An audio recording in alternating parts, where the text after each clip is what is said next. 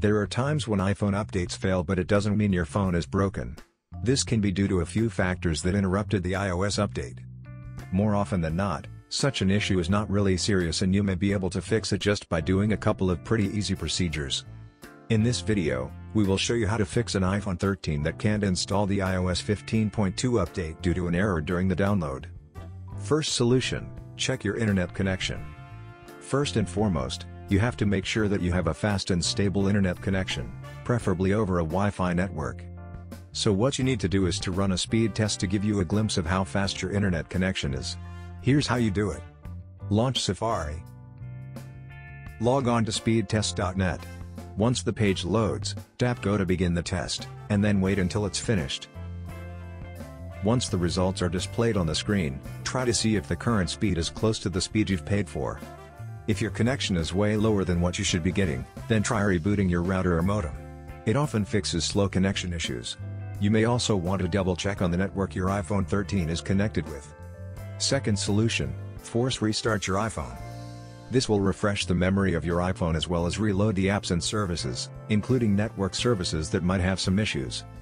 This is a quick and easy procedure but pretty effective in fixing minor issues. Here's how it's done. Quickly press and release the volume up, and then the volume down button. Immediately after releasing it, press and hold the power key for at least 8 seconds. Wait for a little bit for the device to power up. When the Apple logo appears, release the power button and allow your iPhone 13 to continue the boot process. When the reboot is finished, make sure your iPhone is connected to your network and then try to update it again. If the problem still occurs, then move on to the next solution.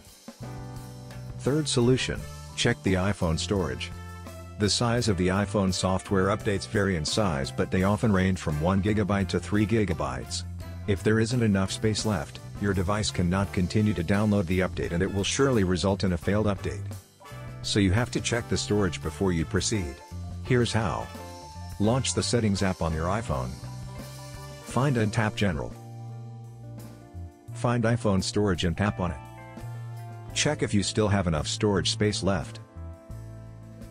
If you only have around 4 GB left, then try finding some apps that you don't use anymore and uninstall or offload them. You may also delete some of your pictures and videos just to give way to the new update. However, if you still have enough storage space left and this problem continues, then try the next solution. Fourth solution, delete the previously downloaded software update. If the previous software update failed, then it means that your iPhone already downloaded the update but it might have been corrupted for some reason. Since the update file is already downloaded, you won't be able to download it again until you delete the previous package.